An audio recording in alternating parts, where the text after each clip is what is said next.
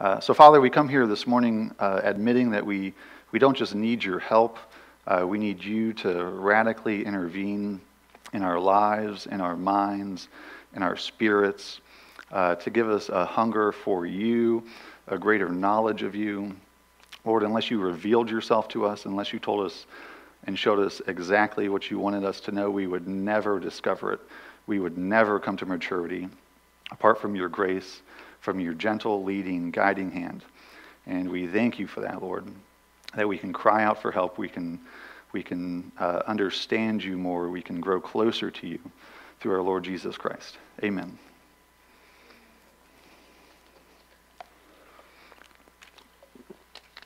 And so,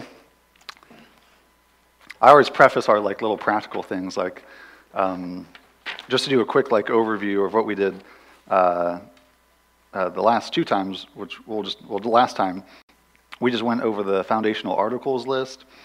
So we have a list and of resources to help you grow, and so everybody, every organization, every church does something like that.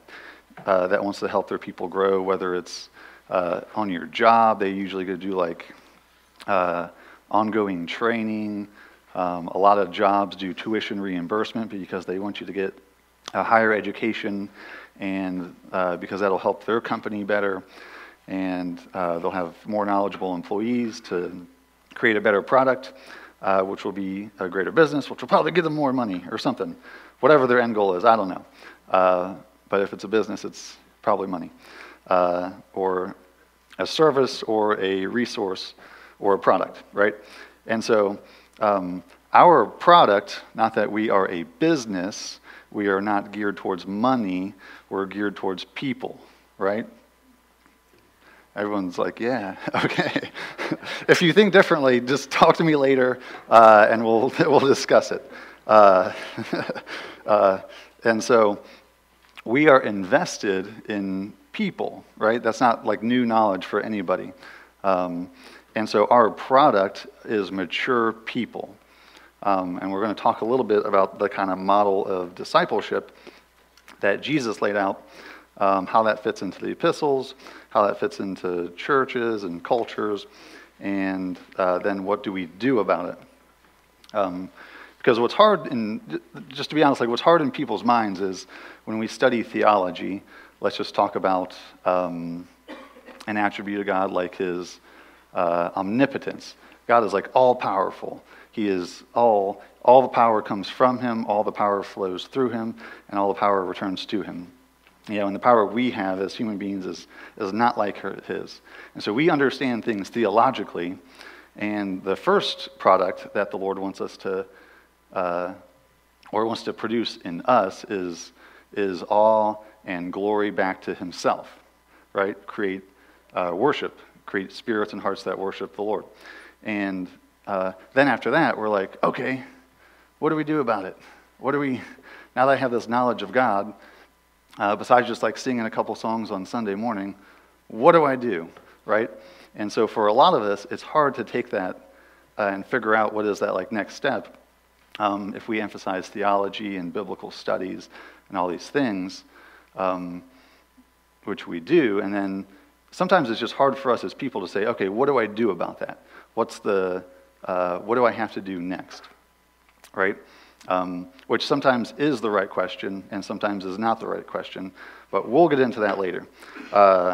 The first answer is always glorify the Lord, worship him, and serve him.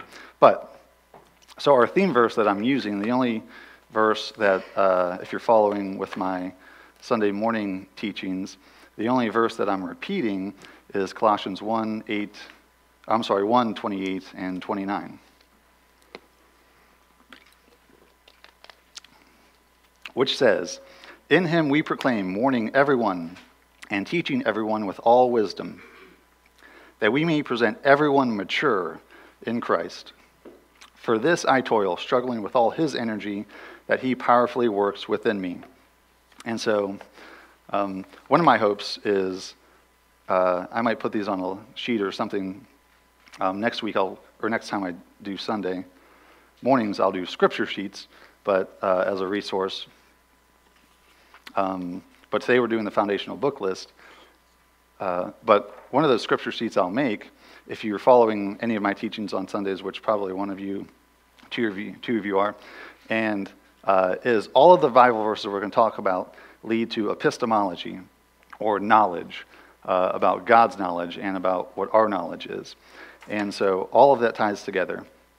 And so every Sunday that I'm up here, I give about 5 or 6 very poignant Bible verses about knowledge and what is our responsibility to knowledge and how do we get more knowledge.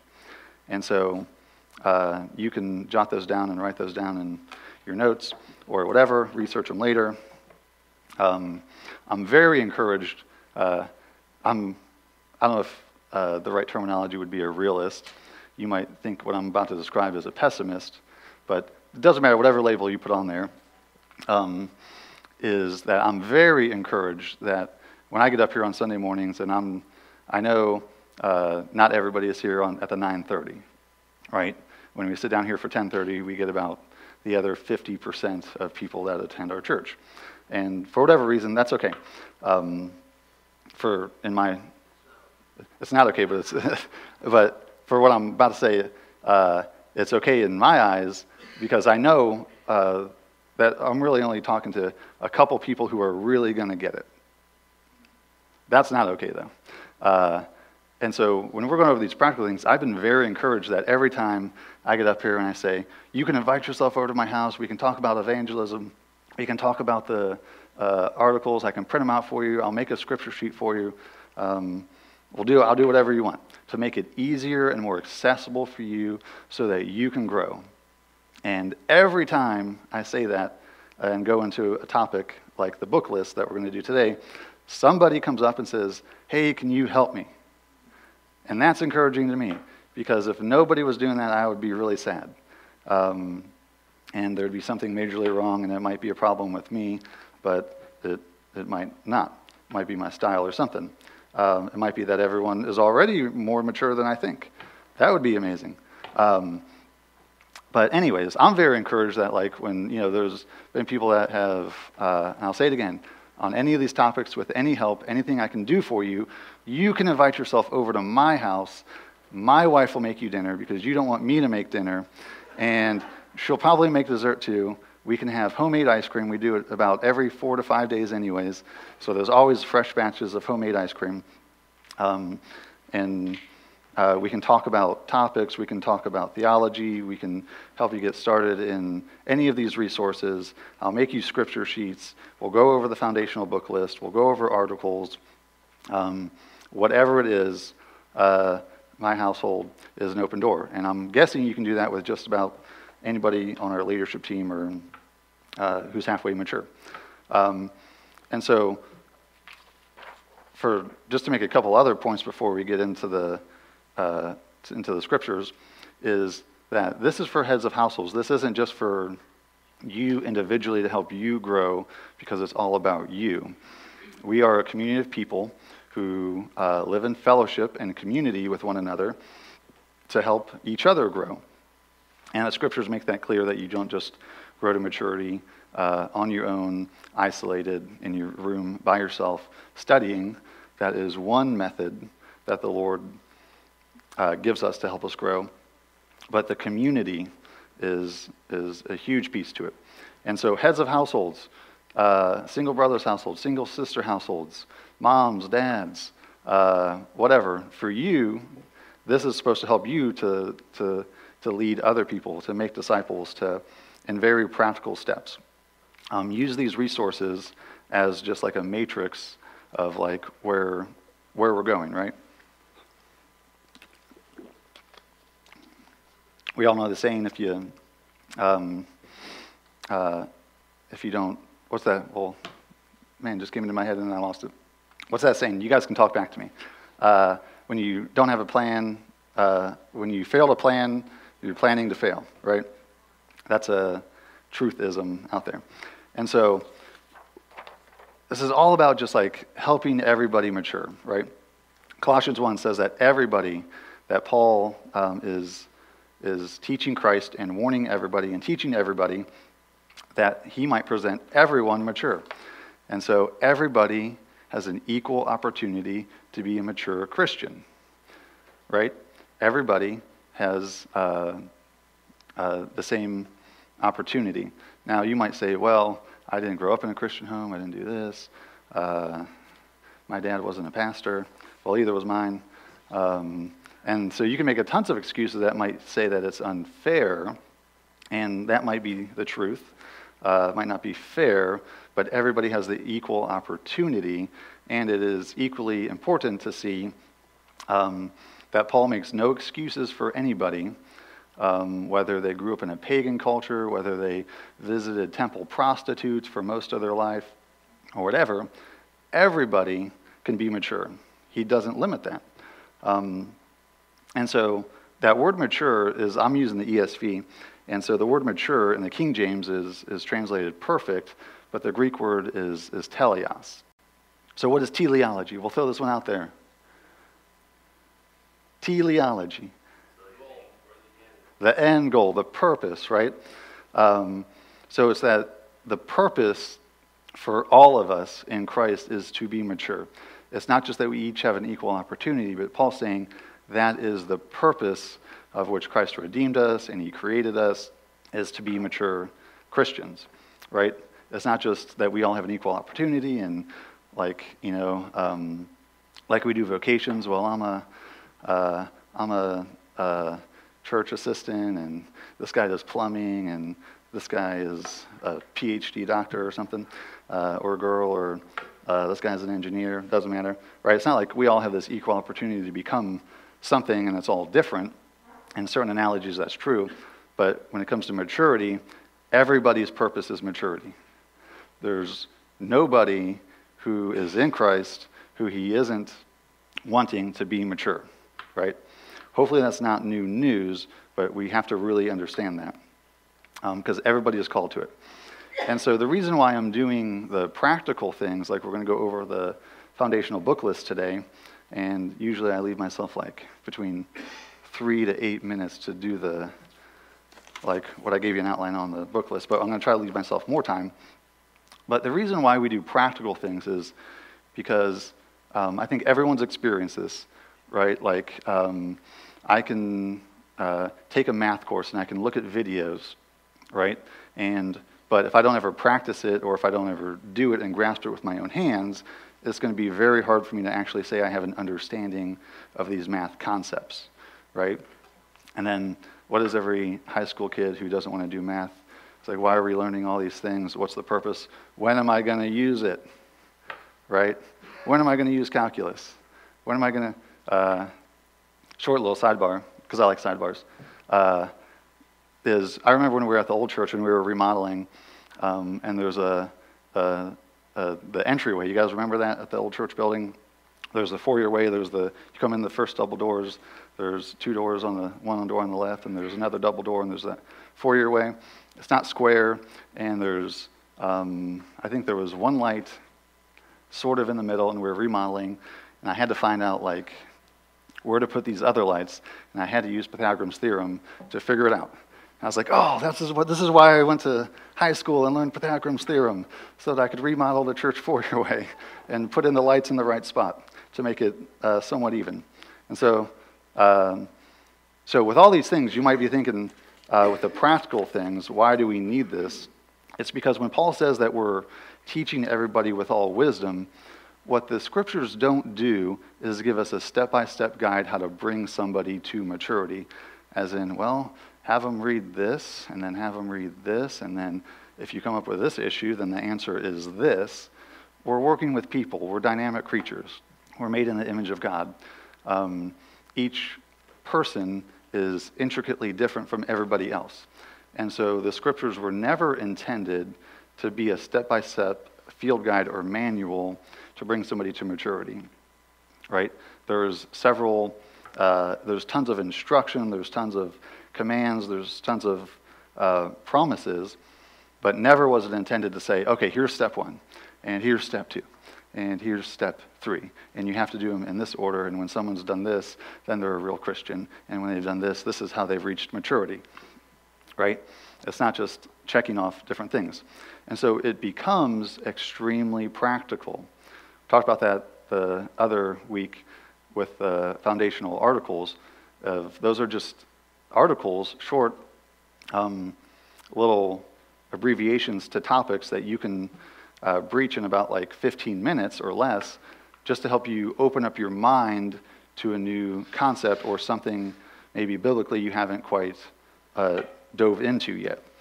And so make no mistake, when Paul was in like Ephesus for 18 months, he wasn't just like standing on the street corner and preaching, and then some people wanted to hear more and become Christians, and he talked to them on Sunday mornings and preached and then sent them home to come back next week, right?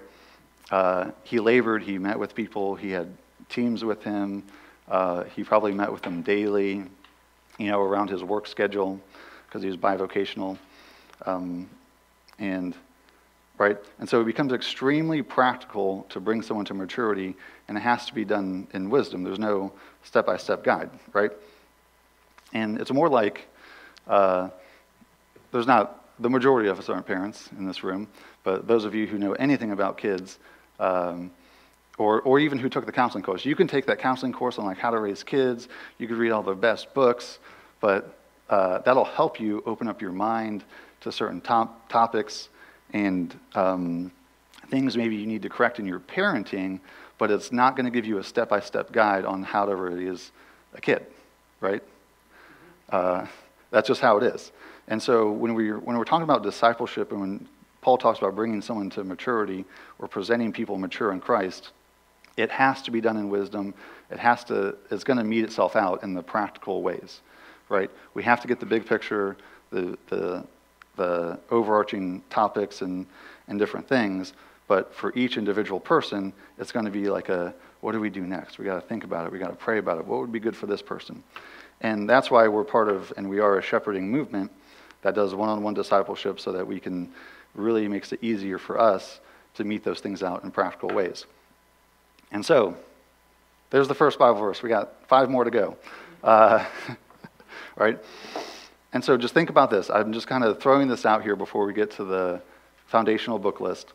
When you read in Matthew 28:20, the Great Commission that says, "Go and make disciples of all nations," a lot of times we divorce in our mind that that Jesus said this, and that's the Great Commission, and then the apostles did that, and we don't hear much about them, and then we kind of divorce in our mind the epistles from making disciples.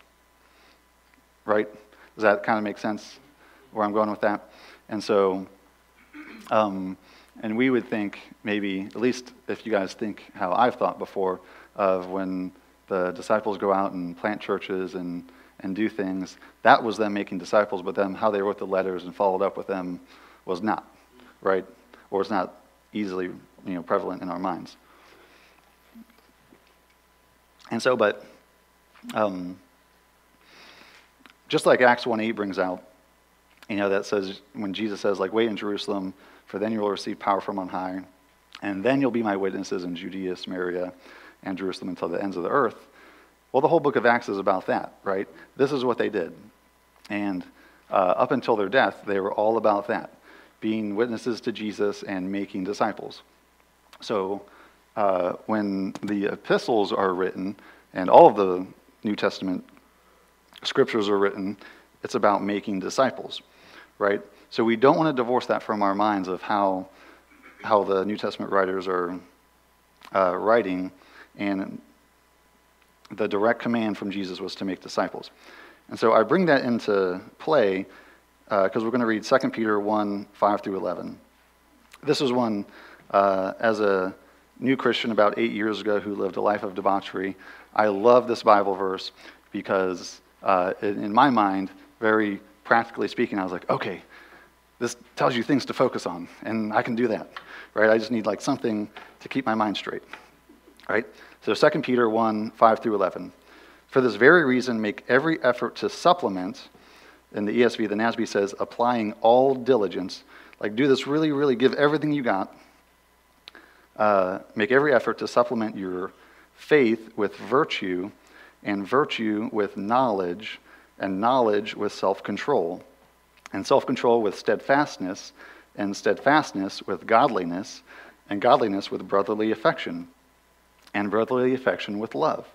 For if these qualities are yours and are increasing, they keep you from being ineffective and unfruitful in the knowledge of our Lord Jesus Christ. Right there, stop. These qualities, pursue these qualities.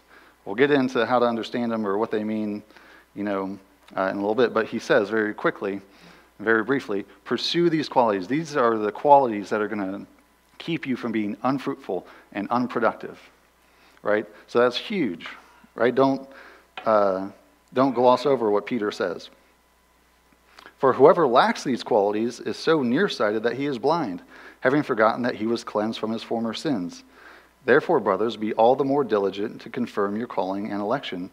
For if you practice these qualities, you will never fall. I grew up in the church, had no fruit in Christ, was not a genuine regenerate Christian, and I was tired of falling. It hurts, right? Like when, for both my daughters, for Lily and Mariah, when I taught them how to ride their bike, and started to get to the point when they removed their training wheels, they would be like wobbling and falling, right? And I was like, well, if you're tired of falling, I'm going to teach you, put your feet down. If you feel like you're going to fall, start using your brake, right? And because it's not natural for them, on kids' bikes, you have to pedal backwards for brakes. And so it's not natural. When they freak out and they think they're falling, they're going to put their feet down, and if they're going too fast, their foot's going to catch, and that's going to cause them, and they're going to turn their bike over and fall. And they don't want to ride their bike anymore because they keep falling. Well, if you're tired of falling, pump the brakes, right? I had to teach them both that as we remove the training wheels and we're going faster, you need to start learning to teach yourself to pedal backwards, and the brakes will be on, you'll slow down, and you won't fall, right? That's what Peter's saying. If you practice these qualities, you will never fall. If you're tired of falling, if you're tired of being unfruitful and unproductive in the Lord, focus on these, right? Verse 11, for in this way there will be richly provided for you an entrance into the eternal kingdom of our Lord and Savior Jesus Christ. So we don't preach legalism. We don't preach that apart from grace you could be saved, or apart from grace you could mature, or apart from grace you could do anything in the Lord, right? He's saying if you're going to make your calling and election sure, the very premise of for this very reason in Peter, you can read verses 3 and 4, that says that we have the knowledge of Christ, we have these promises, and that he has given us everything, all things that pertain to life and godliness through the knowledge of him, right? His precious and very great promises. Because we have everything, because Christ is pouring out everything on us, he's already given us grace, therefore we can practice these qualities. These qualities are not going to save us, right? They're not going to save us in the sense of humanism. If I do this, then I will be set free from depression, anxiety, low self-image, whatever, or certain besetting sins, right? It's because we have the promises, because we have the grace of God, we can therefore practice these qualities and bring us into fruitfulness in the Lord. And so these qualities aren't, although a lot of church historians and theologians capstone qualities of faith and love as the two end stones. But these aren't like, oh, I got faith, now I need to practice like virtue. I need to like work on my moral character. And then once I've perfected that, then I'll go to knowledge. And then once I have all the knowledge, then I can go to self-control, right? It doesn't work that way. All of these are to be increasing at all times. And so we gloss over, I just think in those, even, when I took these and kind of made these like the verses of my life or for a period of time, I kind of glossed over knowledge too, right? Because you're like, knowledge, okay, what should I study? And you're like, I don't know. Well, that's why we're here, right? That's why we have a foundational book list. we're not talking about studying mathematics. We're not talking about studying the sciences. The Lord's not saying, Peter's not saying that if you study philosophy in the Western tradition, and if you study math and science, then you're going to be fruitful and productive in the Lord, right? What are you studying? Well, the things he pre-qualified that with, all things that pertain to life and godliness, through the knowledge of him, his precious and very great promises. And so we generally think about theology, but that's not necessarily the end of it. Theology is just the beginning, right? There's in the King James, there's a proverb out there somewhere that relates in the paraphrased King James version in my head, says, so a man thinketh, so, or as a man thinketh, so he is, right? And so I'm just using that verse to say that the Bible purports that in our mind starts ideas, and those produce fruit. And so that's how the gospel is practically met in the world. People preach with words, those ideas through start infecting their heart, and the Holy Spirit uses those words that people preach to change lives. That's pretty crazy. That's pretty powerful. He does, and he changes whole cultures, right? And so these aren't necessarily sequential. They're all supposed to be increasing, and we rarely think of knowledge. And so, again, I like to talk to you people. Somebody give me an overview. What is 2 Peter all about? The whole book is about like one thing. Anybody bold enough to just shout it out? Jesus. It is about Jesus, but what is Peter particularly addressing? About the fact that he's about to go home and be with the Lord, and these are the most important things to remember, to know, and to focus on. Right, he's reminding them about some of the higher things, right? And one of the first things he addresses is false teachers, right? He goes on for about 2.5 chapters about like, here's the qualities of false teachers, and this is what you should look out for, and here's how you identify them. He doesn't name anybody by name. Paul does in his writings, and I think in one of the Johns, but Paul does. Right? He doesn't name anybody by name, but he says, watch out for people like this. This is what they're doing. They're going to lead you away from Christ, right? With these teachings. Right? So if you don't think that studying and knowledge and gaining a greater depth of what the Lord is doing is important, then read 2 Peter. Right? He's very clearly, the first thing he warns them about is false teaching. And so, there's blatant false teachers. There's that lead them away, like Arians and things in the first couple centuries of heresies that arose, that Paul predicts or prophesies that will come so that the way of truth will be known. But I'm just going to throw out there of why the foundational book list, why these resources, why these things are so important is because there's blatant false teachers out there we can go to that are in the name of Christ, like Jehovah's Witnesses or Mormons, who are Christian cults, who are blatant, right? So I don't think, I think those are dangerous, but I don't think that's what we're concerned about here, is becoming Mormons. Is anybody in danger of becoming a Mormon next week? Let me know. We'll talk at lunch. But what is, I think, prevalent and what is kind of more nefarious and unseen is just low theologies and low expectations that affect our church, affect the Western church, affect our culture, and that slowly lead us away from Christ.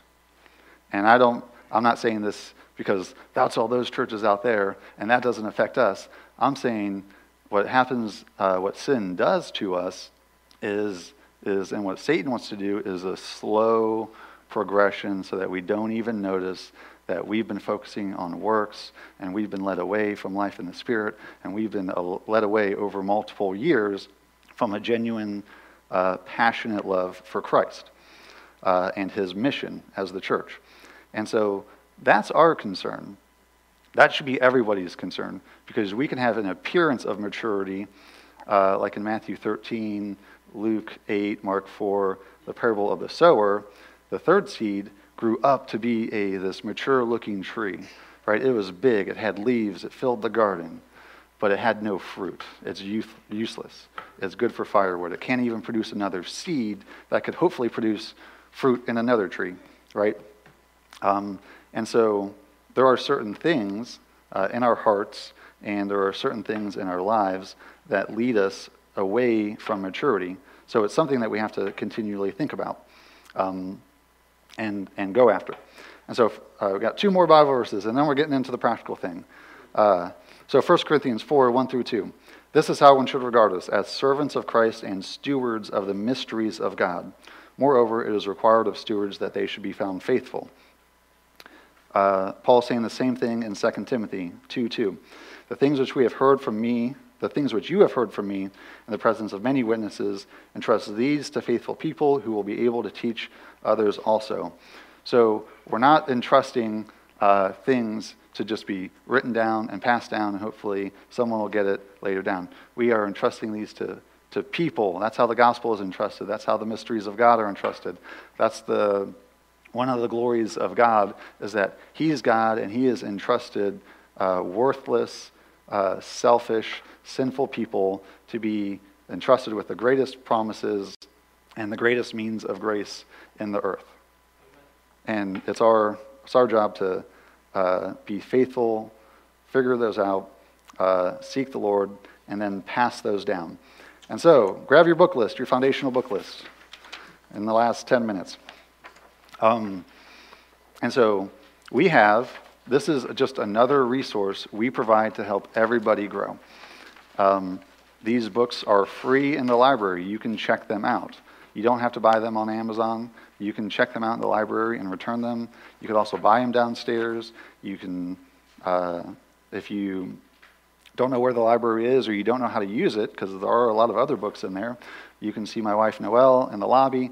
She's the librarian, and she knows where that's all at. Ask me, I can take you down there. Right? So Josiah created another resource that I saw this morning, which is more like a checklist, and it shows you which books are on Kindle, how long they are, how many pages.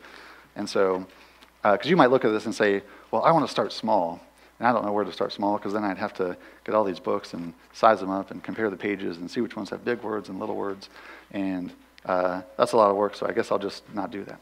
Right?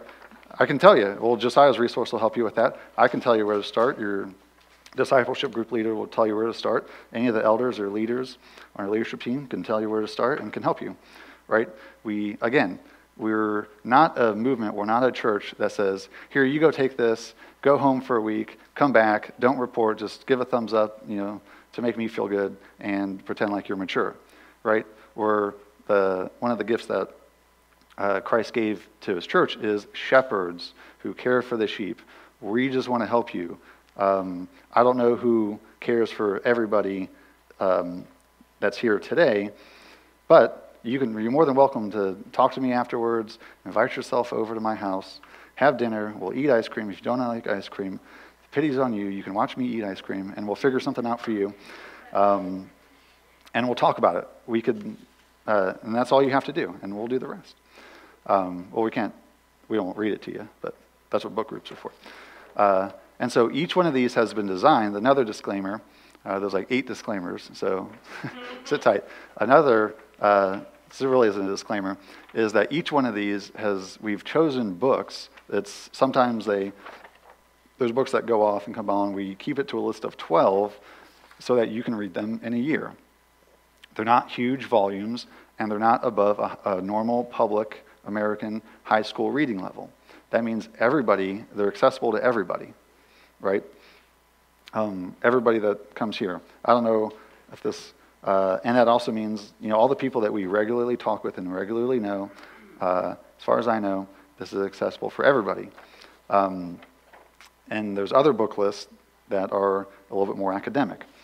And so, third disclaimer, just as you read these, they're meant to there's 12 books, so you can read 1 a month for a year. Some of them are shorter and easier to read, but they're all easy to read.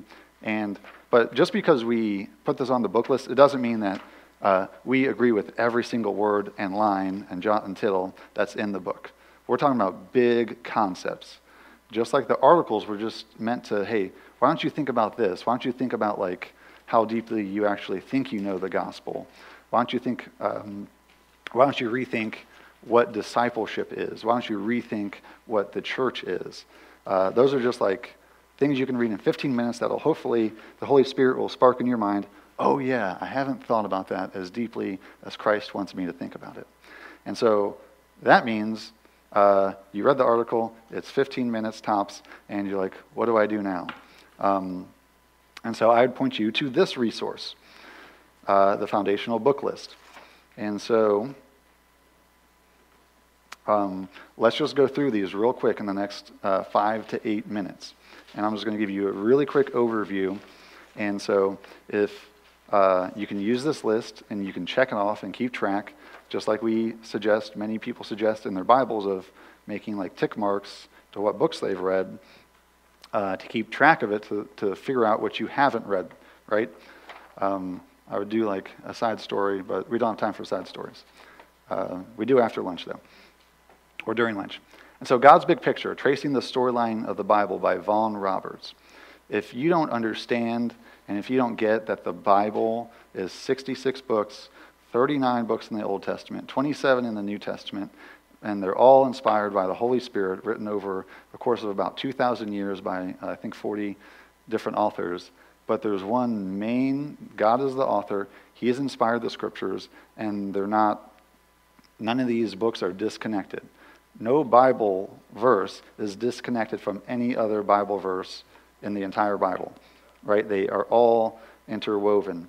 And so if you don't know the big story, or even just the timeline, the historical timeline of the Scriptures, or the major themes, like what is God trying to show us here, what does He want us to understand, that's a good place to start, because reading the Bible takes about a year at a normal rate with people with jobs or go to school, 12 to 18 months. But if you want to read Scripture and supplement with a book that would help you to understand the bigger picture of the Bible, that's a great place to start. Today's Gospel, Authentic or Synthetic, Walter Chantry. We use that. That's a short book. He goes over the account where the rich young ruler comes to Jesus and asks him, what does he have to do? And so he uses that account in the Gospels to just start to question the gospel that we're preaching today, that we've heard, that we've lived in, just to show out there, it just might be a little bit more watered down than you suppose.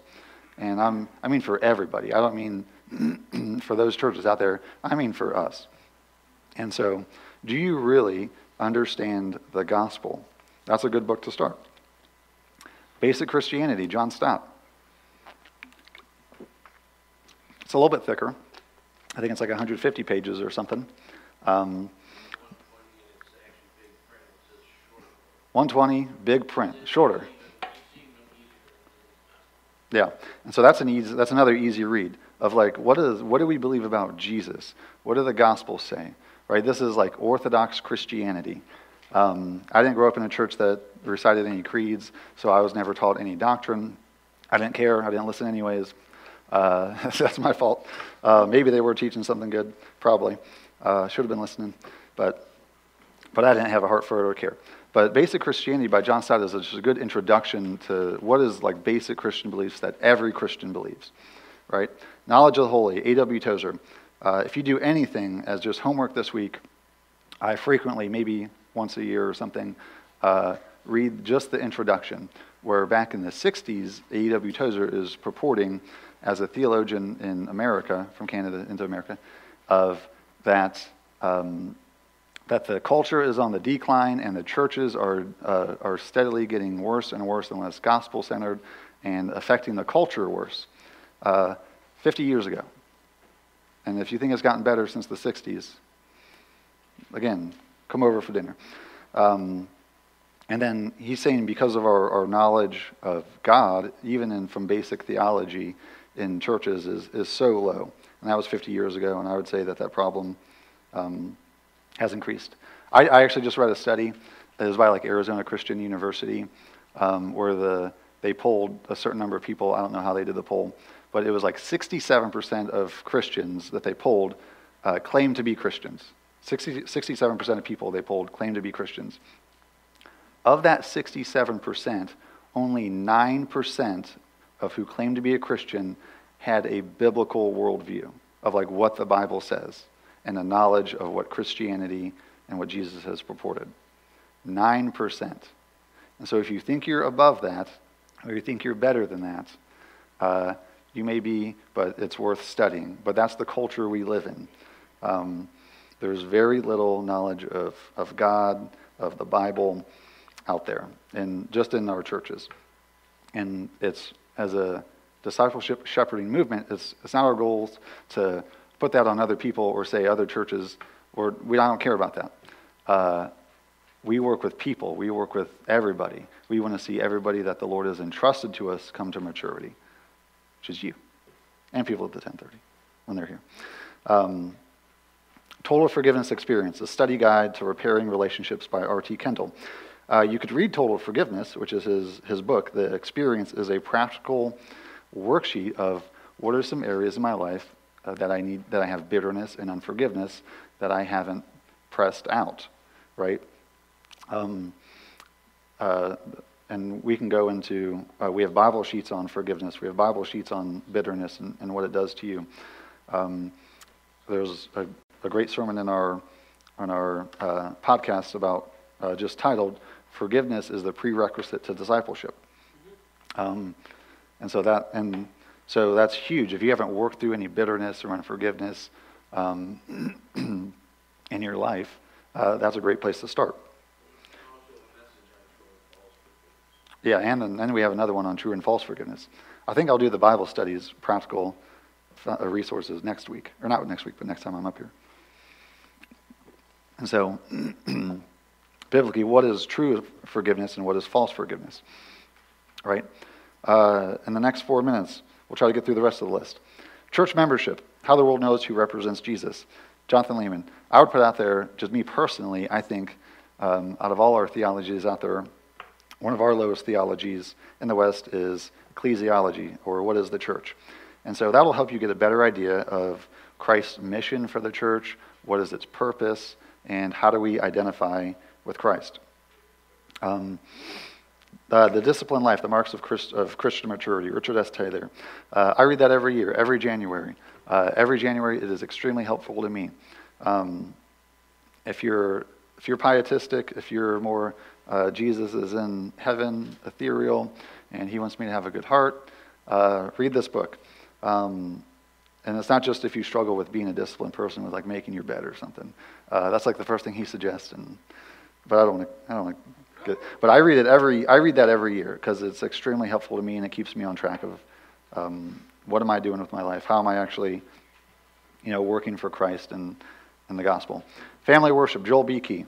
Extremely short book. I think that's like 40 pages, and it's like one of those half books or something.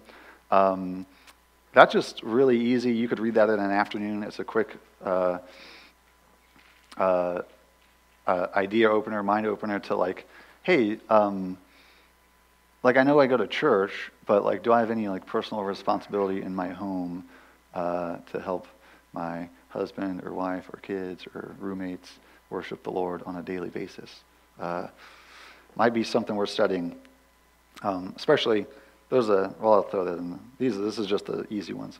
There's one by J. Alexander, Thoughts on Family Worship, which is just as like diary entries on family worship through the ages.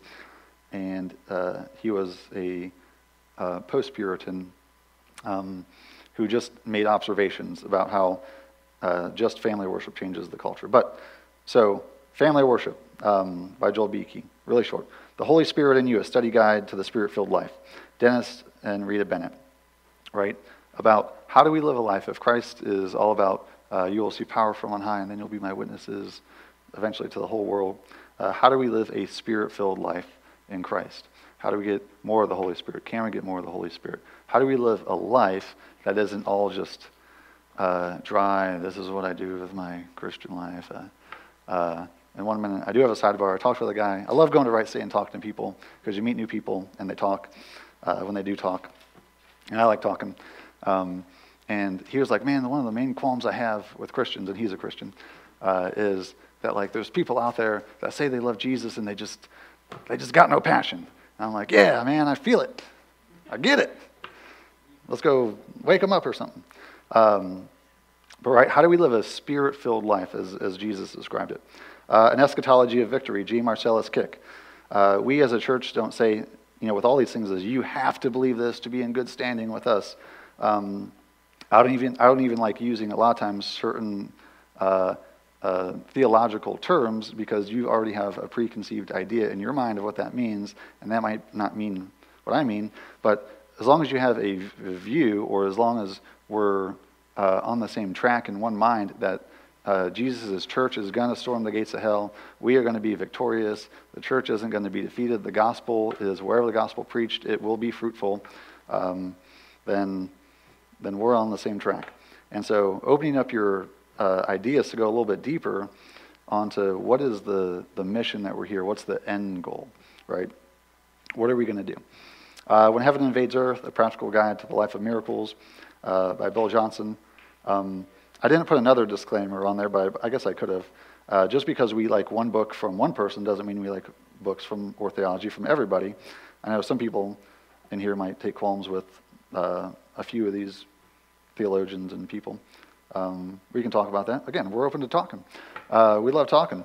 But that's about like how do we live? Like when Jesus said, like when he said, you'll receive power from on high, and when the disciples went out, and Paul did miracles, Peter did miracles, other people like Stephen who aren't named as apostles did miracles, and as proof that the gospel is powerful, that Jesus is alive, that the resurrection is real, and that the living Lord Jesus Christ reigns here now, fills us with his Spirit, and he is just doing things, right? How do we live a life of and not just being filled with the Spirit in our pietistic ways, but how do we live a life in the Spirit the way the disciples did, right?